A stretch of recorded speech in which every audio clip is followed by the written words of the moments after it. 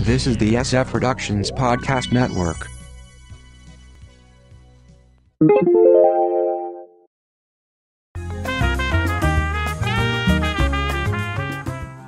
It's the hottest TV of 1994. Sorry, 2018. From the Pop Culture Bunker, I'm Mindy. And I'm Mark. You can check out our audio podcast, How I Got My Wife to Read Comics, on iTunes or on our website, sfpodcastnetwork.com. The various TV networks recently held their archaic Upfronts event, where they try to sell advertisers on their new shows before they air, aka Upfront. And AKA new. Yeah. It also means the networks made their final calls on which of their existing shows were renewed or canceled. So let's start with the cancellations. I've noted the ones that actually went a single season or less. So on ABC, they canceled Alex Incorporated, which was a single season. Boy Band. I don't even know what that was. That came and went. That must have been like one airing on a Saturday or something. The Crossing and Deception, which were both one season. Designated Survivor, which is looking for a new home. We'll see. Kevin Probably Saves the World. Marvel's Inhumans and The Mayor were all single season. The Middle, Once Upon a Time, Quantico, Scandal, and 10 Days in the Valley and The Toy Box, which were both single season. Over on CBS, 9JKL, a single season. Code Black, Kevin Can Wait. Living Biblically and Me, Myself, and I, both single season. Scorpion, Superior Donuts, Wisdom of the Crowd. That was a single season, and I think that's the one we called originally. Yes. That was going to be the first one to go, and it pretty much was. And Zoo. And then on the CW, Life Sentence, single season. The Originals, and Valor. Valor, single season. And they have but fewer cancellations because they have fewer shows. Right. Fox canceled Brooklyn Nine-Nine. But wait, stay tuned. The Exorcist, LA to Vegas, which was a single season. The Last Man on Earth, Lucifer, The Mick, and Shots Fired, another single season show. NBC canceled The Brave, a single season show. Great News, which we kind of liked. Yeah. The Night Shift, and Rise and Taken, which were both single season shows. And then all the other shows were renewed. Now, Fox has actually replaced Clayne Crawford with Sean William Scott on Lethal Weapon, because apparently he behaved really badly on set. Do you know, are they replacing him in the character a la Darren, or...? As I understand it, it's going to be the guy's brother. Okay. They also picked up the long-canceled Last Man Standing, part of the Roseanne effect of conservative TV, because apparently they're learning the wrong lesson from that, which is what networks always do. Yes. Meanwhile, on NBC, Brooklyn Nine-Nine got a pickup from Fox. Woohoo! So we'll get probably one more season of I'm that. guessing. Yeah. And then Will and Grace actually got 2 more seasons. So let's move on to the new series introduced at the Upfronts, because that's always the best part. Yeah. As always, you'll see Fill in the Blank returns to TV. Different shows with the same concept. Last year it was military drama. This year it's remakes, remakes, remakes. Stars, who the networks insist we like over and over again. And we're skipping most of the shows announced for mid-season, as many of them may never actually make it to air. Right. And starting on ABC, A Million Little Things. A group of friends decide to change their lives after the death of one of them. This Is Us much? Yeah. Ron Livingston and James Roday star. The Kids Are All Right. It's a family show set in the 70s involving 8 sons. So 8 is enough, plus the Wonder Years and or the Goldbergs thrown in. Yeah. It'll air in the post-Roseanne slot, so it could do pretty well, although I didn't think much of the preview. The Rookie. Nathan Fillion returns to TV after about 10 minutes. He plays the oldest police cadet. He's playing 40. He's actually 47. A Castle creator is involved. And what we both thought after we saw the preview was that it's not a dramedy that they're playing it up to be. The preview made it look like a straight drama. Right. And just in case you're interested, the LAPD does take 40-year-olds as cadets. Do they take 47-year-olds? Well, you can always play much younger. Single Parents, from the producers of New Girl, a comedy about, well, single parents. Brad Garrett, Leighton Meister, and Taran Killam star.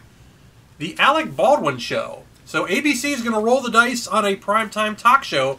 It is buried on Sundays at 10 p.m., but it is still technically primetime. It actually previewed after the Oscars in March, and then we didn't hear anything about it. Mm-hmm. And it's based on his Here's the Thing podcast with doing these long-form interviews. So on CBS, we have FBI. Dick Wolf plus a Good Wife writer equals a procedural that may run for years or disappear completely. Jeremy Sisto, Missy Peregrym, and Connie Nielsen star. And Missy Peregrym is one of those, you're going to like this actress. Yeah. So we're going to keep putting her in shows. She's a likable actress. I like her. But she has very little luck. Yeah. Maybe this time's the charm. Charm. God Friended Me. Brandon Michael Hall, formerly the mayor, and someone that the networks has decided is hot, stars as a guy who gets a friend request from God. He helps people whom the Lord suggests via tweets. Violet Keane, previously Jesse Quick on The Flash, becomes his sidekick.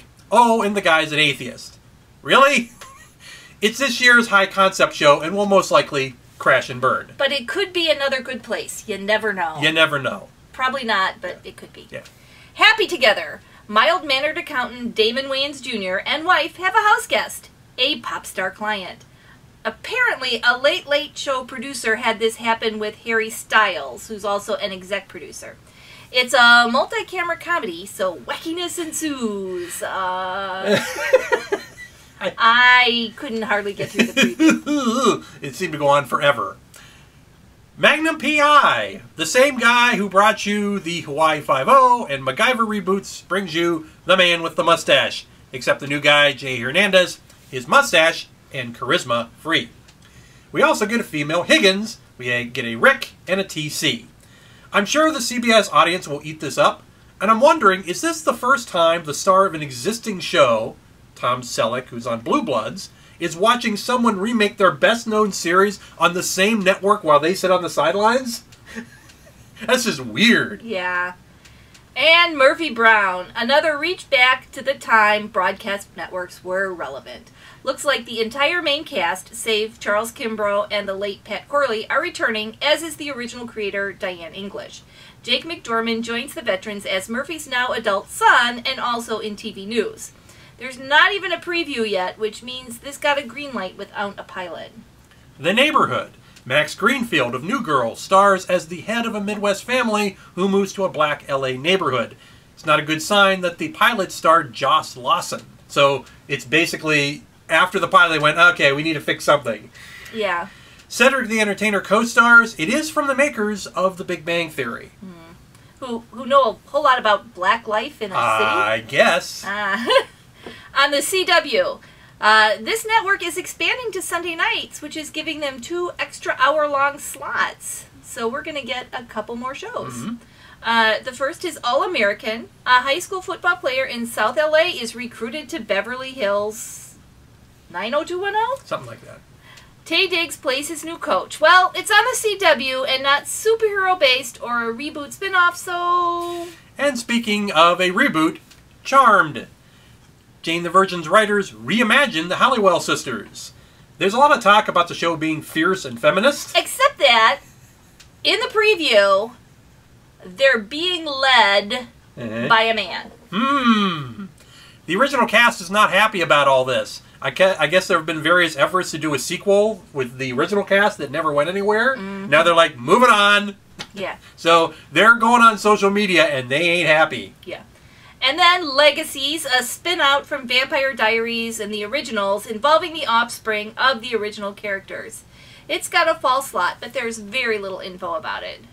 Over on Fox. Now this may be the last year that Fox has actual scripted programming, assuming that either the Disney or the Comcast takeover occurs, and as we've talked about in a previous episode, Fox is going to lose their home studio, meaning they won't have an in-house source to generate scripted programming, and a lot of people assume Fox TV will go reality, sports, and news. Yeah, well, if these are examples of what their studio is coming up with, that might not be a bad thing. The Cool Kids, retirement community residents David Allen Greer, Leslie Jordan, and Martin Mull have to deal with newbie Vicki Lawrence. This really seems like a CBS show that got misplaced. It happens sometimes. Rel, divorced dad Lil Rel Howery from Get Out and The Carmichael Show, tries to be a good father to his kids. Sinbad co-stars as his dad. They're clearly going for the Tyler Perry demo on this. On NBC, we have Manifest, another high-concept show. Plane passengers have a bumpy flight, then land 5 years later. It's from the creator of Mysteries of Laura, so... New Amsterdam. Hey, a medical drama where a maverick doctor wants to do things a new way. We've never seen that before. Ryan Eggold from Blacklist stars as the Maverick. Freema Agyeman, Doctor Who's Martha Jones, co-stars. TV's Angel of Death, Tyler Labine, is also in the mix. Expect this to disappear like a TARDIS. I Feel Bad. A working Indian mom and wife is trying to have it all, and insanity ensues. The Soraya Blue stars. Amy Poehler is the exec producer. This screams ABC series that didn't get picked up, Yes, no question. This was going to go between, Blackish and Fresh Off the Boat, things like that. So, we'll see what happens. Things could change between now and September. That's true. And they often do. And things can get pulled after their first episode as well. And if that happens, you can always listen to our audio podcast, How I Got My Wife to Read Comics. Instead, it's on iTunes or on our website, sfpodcastnetwork.com. From the Pop Culture Bunker, I'm Mindy. And I'm Mark. Thanks for watching.